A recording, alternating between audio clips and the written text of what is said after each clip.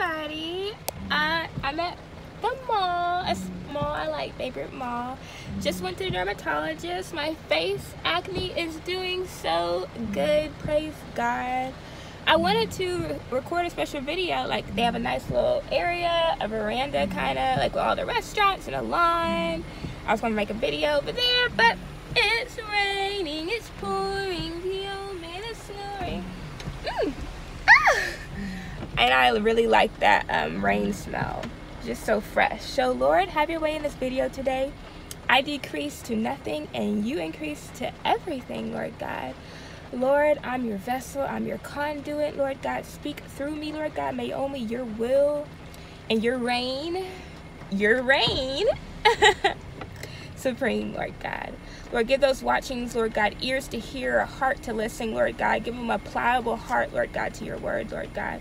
And let them enter into the joy and the realm of your peace. In Jesus' name, amen. Hallelujah. So, I need to crack this one. It was kind of hot.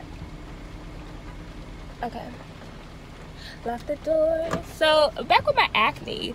Like, I look at it, if I didn't go to the dermatologist here in Friendswood, it's like an hour away. Like, or like an hour and 8 minutes according to Google Maps. But when it's traffic, it's longer.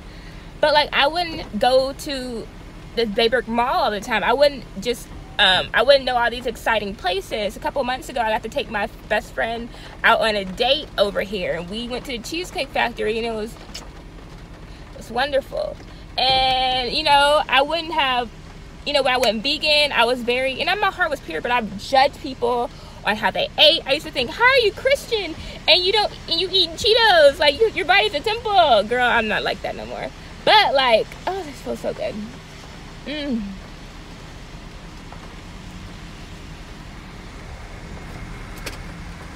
We're gonna hear the rain, okay?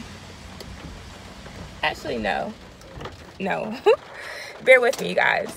But what I'm saying is, it humbled me going through my acne journey, and I prayed it away. I said, I rebuke this acne spirit. Acne is not my portion.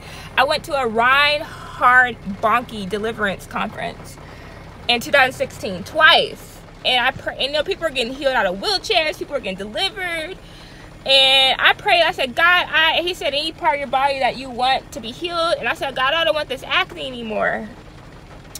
But it didn't get healed. But now it's healed, but it's through a doctor. So sometimes we think, and that's like, but now it's healed, just God 3 years later through a doctor. And yeah, I still have to do these regimens, have to go to a doctor, have to use these expensive products, but you know what? That doesn't mean my faith is less. It's just God used different ways. You know, you may think, oh, he didn't hear my cry. Yeah, he did. He just has different methods of doing things. And like how I was quote unquote late, I was like 20 minutes late to my appointment, and I called them, they didn't answer. And I hate being late, even though I'm late sometimes chronically, but like I hate like that feeling of rushing and like but God is telling me like, you're good, you're good. It's like, but when I got there, you know, I waited for an hour, but they got me in, and I got to sit by this older couple. They're probably like in their 80s or 90s. And I think one of them had cancer. The man had cancer, and their daughter was taking them. But how they just interacted with each other.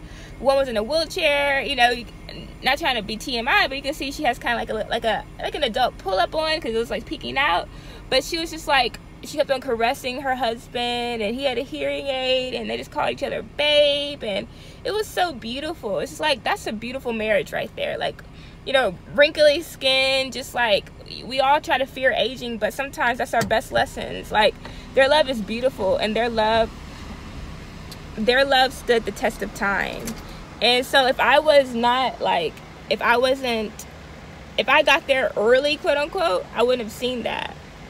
And he said, when I left, he was like, finally you can go in. I'm like, oh yeah. So it's like, God's plans are so much more different than we would ever expect. So what I'm trying to say is, calm down. You need to calm down. Can I do it like this? Excuse my torn seat.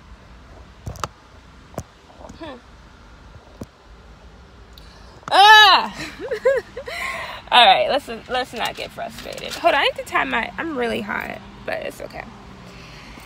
Okay, we are where Space Center is in NASA. So let's see what we got on the plate today. How are y'all doing? Enough about me. How are y'all doing today? Good? You doing good? Okay.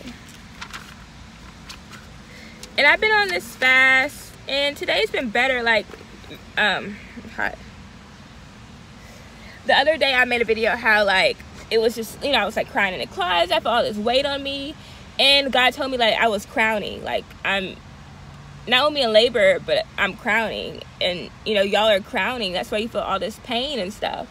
And, like, literally the next day, it's like, boom, I had a breakthrough, and something miraculous happened. And I know it's just gonna keep on. Oh, this feels so good. And it's just gonna keep on getting greater and greater. So just push through, you guys, okay? Just push through. And then I had a person from Kenya, pastor from Kenya, email another pastor from Kenya. I got invited to do a revival in Kenya. I didn't announce that, but yeah, I got invited to do a revival in Kenya. And I'm just so excited, and God is just so miraculous, and he's doing things. I think that's what this is going to be called. I'm going to Kenya. I'm going to hold a revival in Kenya in 2020. And he messaged me, and he wants me we're going to go to the homeless. He has an orphanage. We're going to visit the shelters, and he's with in the government schools. I'm just so excited because all those things I have a passion for. And then he put me in contact with some American contacts he has. And there's even one church he's connected with in Sugar Land, Texas. And I Googled him. It's legit. He's a man of God. And all over the United States, I called, and they go, this one person I talked to, they own a radio station, the Gospel Coalition. He's been over there 4 times, and he'll just give me good information. And I'm also inviting my parents to go. Because I'm like, my parents are in ministry, and I sent them a link to Last Call Ministry. He's like, I would love to have them. And anyone else you want to bring. And so I'm just so excited how, like, that was birthed through this fast. That was birthed, not only that, because the labor, this fast or this time of where I'm in with God, the baby was already in me. So I've been in the wilderness for over 4 years, almost 5 years. So the baby was already in me, but the fast put me in a position to birth, right? Like, for a woman that's 9 months pregnant in labor, like, she can't fly.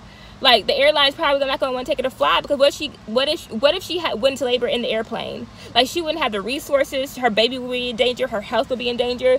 So you have to be in position to birth. And certain positions because sometimes you can be in the wrong environment. Maybe when you give birth, you need a blood transfusion, and you end up dying. Your baby gives birth, but you end up dying. But if you were in position at a hospital, you could have got that blood transfusion. You know what I mean? So it's like being in position. This fast is all about being in position. So I'm just super excited. God is just so good, and he's blowing my mind. Like, I got asked to hold a 4-day revival in Kenya.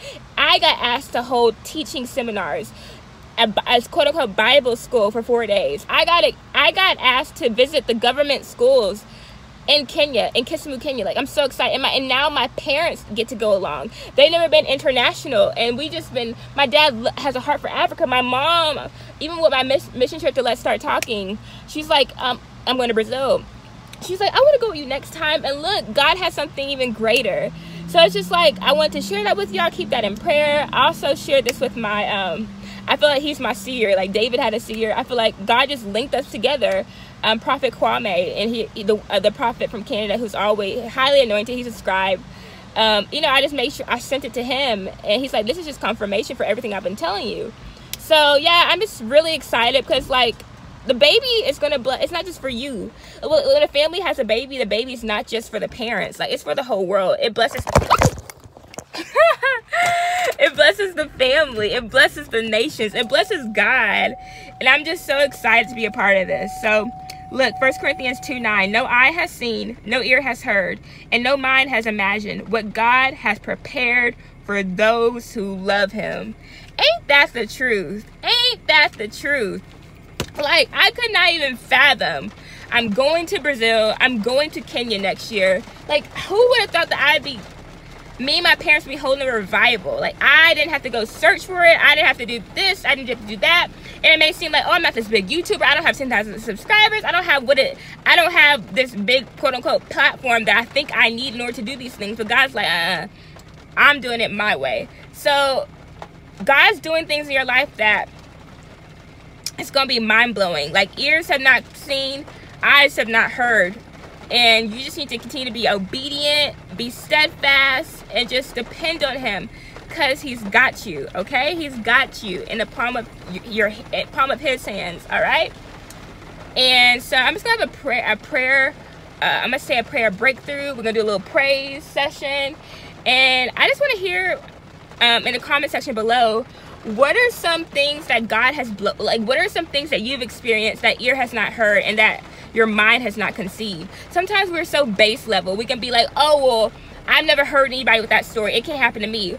You think Meghan Markle heard anybody marrying into the royal family, being half black, but been divorcee? And you know that if she would have based herself, oh, my friends don't get married to Prince Harry, like, she would have limited her whole life. God's doing above and beyond what we could ever think, okay?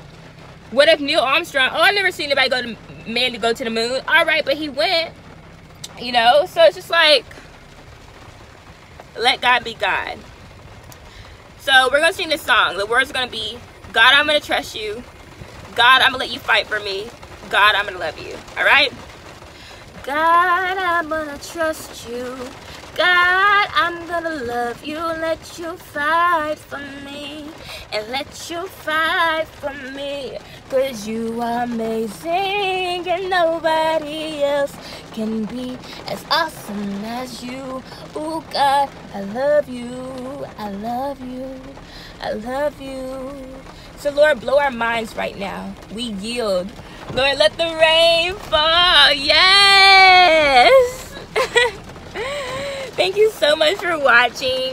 If you're in Kenya, let me know if you've been to Kenya. But make sure you subscribe to this channel. It really helps me continue to do what I love. Make sure you give this video a thumbs up so other people can see it. Make sure you hit the bell notification so you don't miss a post. And if you are already subscribed, thank you for being a part of the family. And make sure you check out staciecherill.com. I have hundreds and hundreds of blog posts that will make your day. All right, bye. Thank you for watching.